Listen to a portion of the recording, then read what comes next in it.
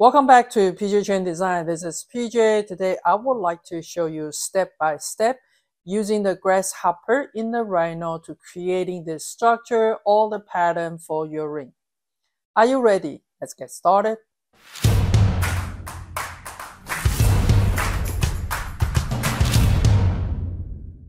In this tutorial, we're gonna including a little bit Grasshopper just for you to get to understand the program, but we are going to create this in the regular Rhino and just using the Grasshopper to working in the middle bar. So that's starting from the scratch. I'm kind of coming into the front view and set up my ring size. We are going to draw a circle for diameter 16. With this, I'm gonna coming into the right view and creating the profile. Basically, in the inside, I'm going to creating a straight line by using the line command and snapping into the middle. And this is like the line from the middle, so it's equal distance on both sides. Once I have this line, I want to creating the arc. So let's go ahead to use the arc tool. And we are going to snapping into the endpoint here and coming up for whatever that is. If you don't like a shape, you can actually creating any type of the shape that you like. So I'm going to stay with this one and simply it's going to creating a surface. Let's go ahead to starting with this surface by using the sweep one rail. And this is the rail, this is the cross section. So then we will get this surface. And again, if this surface is getting too bumpy, we can record a history and we can turn on the control point and then we can, make it even more dramatic or what. All right. Oh, I forgot something. I would like to make it taper on the bottom. So actually, I'm going to have that one to mirror to the other side. This is the simplest way to make a taper ring, and we can do the 3D scale. And we're gonna snap in here and get it tapered like this. All right, so you will get the taper ring there. All right, let's do it again. We are going to use the sweep one rail. Let's go to the surface. You got sweep one rail, you got rail, cross section here, cross section there. And sometimes when you see sweep one rail has this issue, usually it's the direction of the cross section has the issue. But one thing you can also try is align cross section. So it will give you like two lines right there, and we want to moving one to the other side, so it's not crossing there. Okay, once you like it, click OK. Before you click it, you also want to close the sweep, so that will be the whole things there. All right, with this one, let's create UV curve, and we will creating a UV curve right here. This is the area you're going to do your own design. Now I'm coming into the top view. We need to create some sort of a line there. So I'm going to explode this one, and with this one and this one, I'm going to divide them. Let's try this one first. That's using the divided command, and we want to divide into 12 section. Then we'll get some point there. This is the section for us to draw our design that we like. So I basically wanted to draw a straight line right there. This, regarding which of one, it doesn't matter because we just gonna make one and repeat it. I'm going to move this one to this. I actually don't need that extra line there. All right, so let's go ahead to use the arc. I'm going to be about like this tall. So I'm just gonna draw an arc holding my shift key and having that one to mirror to the other side like this. And we want to join those so that we can have a half round there. With this half round, I simply just going to mirror to the other side. And having this one using the move tool from here to here. All right, so now you see this is a connection that we need to connect it together. So let's go ahead to use the blend tool, and we want to blend in between here and there. So that will be really pretty over there. Okay, so now we have this. I'm going to have this one to mirror to the other side, so we can have a complete shape. All right. So let's go ahead to explode this one, and we just need to delete this one. This is the only section that we need right there. So let's go ahead to join them like this and go ahead to join them. All right, I'm going to moving that one from this endpoint to this endpoint right there. We don't need this bar here and here, and we just need to creating our pattern. Let's go ahead to use the linear array, and I'm going to array 8 of them, and let's go ahead to do from here to there. And of course I got too many. It's better to have many that you can delete and or trying to array it again. All right, so now we got those shape that we like. Let's go ahead to join them. All right, a lot of people will like to do the design right there, but I personally like to have the curve in this case apply to this surface first. So let's go ahead to use the command to creating this surface. Let's go ahead to join it. And we want to creating a flat surface first. So that's using a surface from planar curves. So then we'll get that flat surface. I'm going to change the color on this one. So it's easier to see the line is going on the surface. So that's coming into the perspective. In the perspective, I'm going to use the command. It's under the transform. You have the flow along surface. We are going to pick up the curve here, and we're gonna click one of the corner, and then we're gonna coming over here, and we're gonna click on the other corner right there. Okay, as you can see, we flow in the curve on the surface.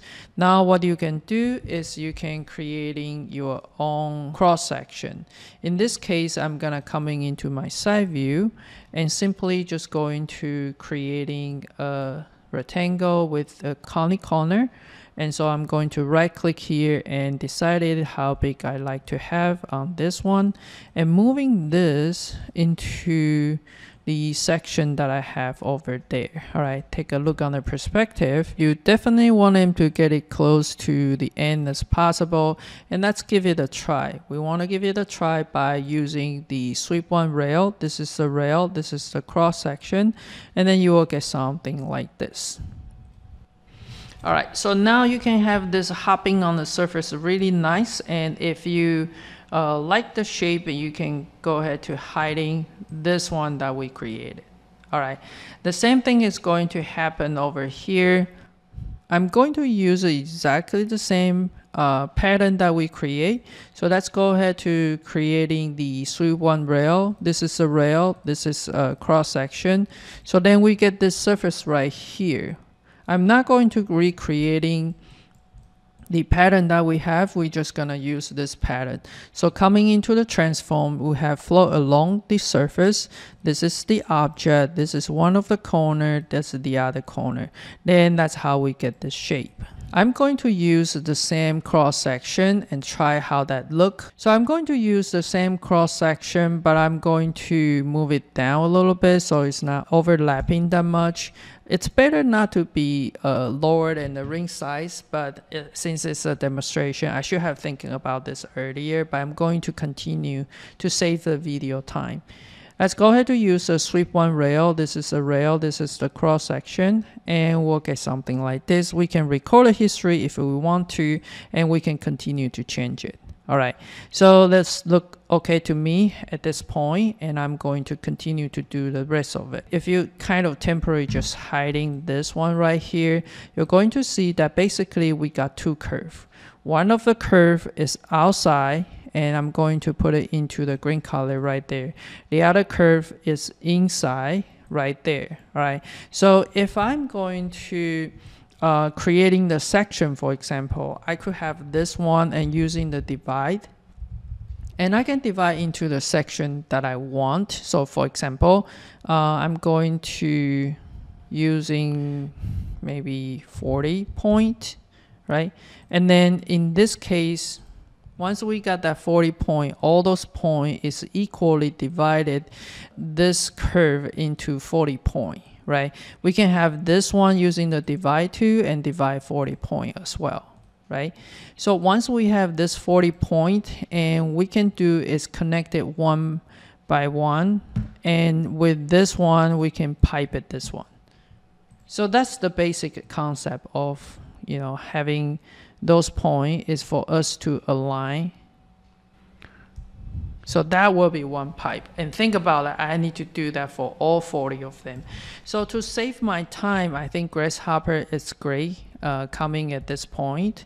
I'm going to hide everything that is not related to the coming up demo. So I'm just going to hide a bunch of them. All right, so now we have those two curves right there. And my goal is to have them able to do the point divided by itself for whatever how many point, and I can easily to control to see the life change. So let's go ahead to open the Grasshopper. Now, if you are with the Rhino 7, you can go ahead to open the Grasshopper right away.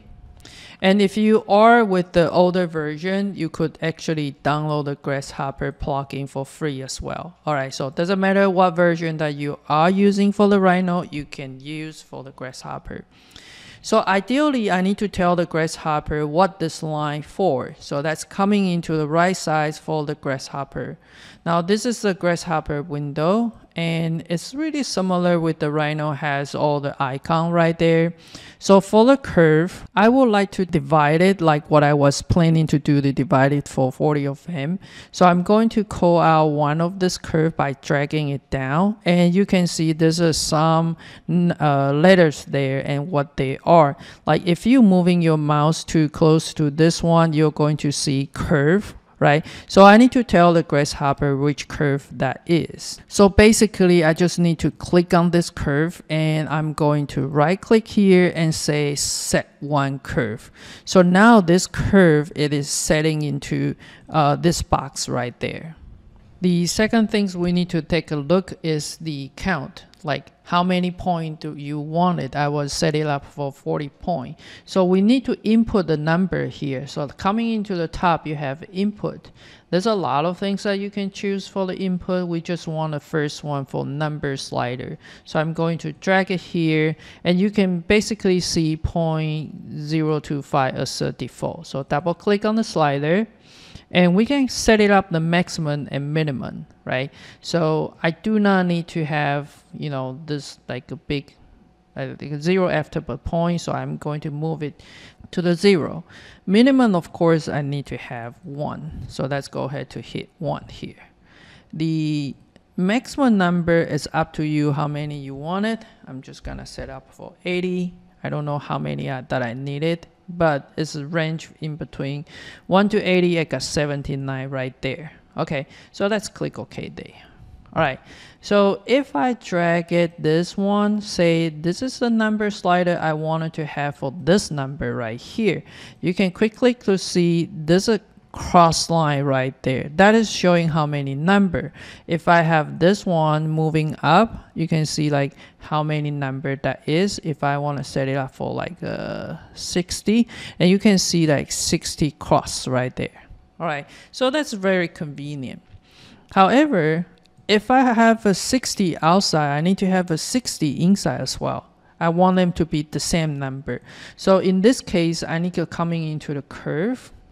And then I also wanted to drag another box right here. And this curve, we want to set it up for this red one right here. So we right click, and we want to set one curve there. And we wanted the same number. So I'm gonna drag in this, coming out to this number right there. So now you can see whatever that I'm moving, both of them has moving the same number. The same outside for 30 something, the same inside on the red one for the 30 something. They will be the same number. Okay, cool. Now, if I have the point outside, inside the same, what I like to do is I want to align, connected them. Right? So I wanted the line to connect the both point. So that's coming into the curve. Under the curve, you have the primitive, and you can use all kind of curve right here. You have a lot of the choice. For this demonstration, let's just use a simple line. So I'm going to creating a line here, and this on the top is showing where is your point. And then so currently we have 11 point. If we want to do more, we can do so. And so let's go ahead to drag the point to the A, and drag the point from the bottom to the B. So I'm going to tell the Rhino Grasshopper, say, hey, you want a point from the green one going to the point from the red one, the red curve, and that's how we get this. And if we need more point, we can just drag in this bar and creating more point. All right, so now that we're creating the bar for whatever number that we want, then we want to have this curve create some sort of the pipe.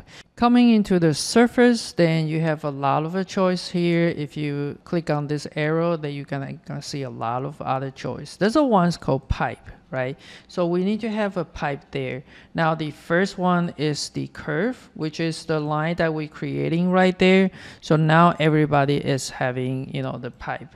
The second one is actually for radius. So we need to creating a number right there. So coming in back to the first tab, we can creating a number. And again, you can have the number with the slider. So basically we're gonna drag another slider right here and we want to change in this number. Now with this number, I don't need to go like super crazy. So it's like a one digit after the point, that will be fine. The maximum, I'm going to set it for 1. The minimum, I'm going to set it for 0.1. So then you can slice in between the 0.1 to 1 there. And we wanted this number, put it into the number right there. Okay, so if I slide this one, I can get it big or small. All right, so now we have two things that we can move around. We can move around this one, we can move around this one. Let me go ahead to turn on what we had there. I'm going to hiding this part, and I also wanted to change this into other color so it's not too confused. All right, so this like little demo here is showing that we can creating the bar inside for whatever number that we think is appropriate. It instead of doing one by one after divided, I think this is some sort of a good start for you to understand Grasshopper a little bit. It's really powerful to making a pattern, and hopefully this can help you on your work. If you like everything that you're seeing here, all you need to do is bake it. And then you're gonna click OK. You're creating another layer. We can close the Grasshopper right now, and this will be the surface for you to use. And of course, you need to test it a little bit and see which one is gonna look better, and they make it some result like this. I hope you enjoyed this video. Let me know if you wanted to see more experiment things, a little bit introduction for other plugin. If you like, leave a comment, let me know. Thank you for watching, and I will see you next.